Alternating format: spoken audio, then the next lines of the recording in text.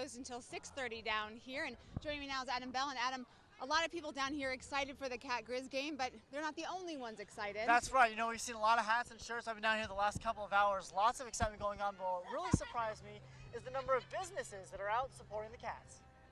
Dozens of signs and posters flood downtown Bozeman, not only in anticipation of the pep rally, but also in support of a team that helps bring a community together.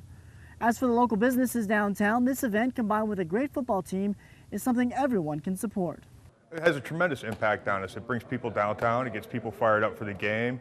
No, it's great for everything. It's great for MSU, it's great for Bozeman, it's great for the businesses in downtown Bozeman to work together to create the community and the support for the Bobcats going into the game this weekend. I think anytime there's a high-profile event like that in the downtown, it's really good. It doesn't benefit us directly maybe, but it's exciting to have things like that going on in the downtown. And with a great season like the Cats have had this year, it isn't hard to find support all over the community.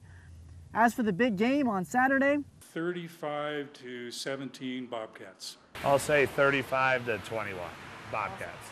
34, let's give them 3.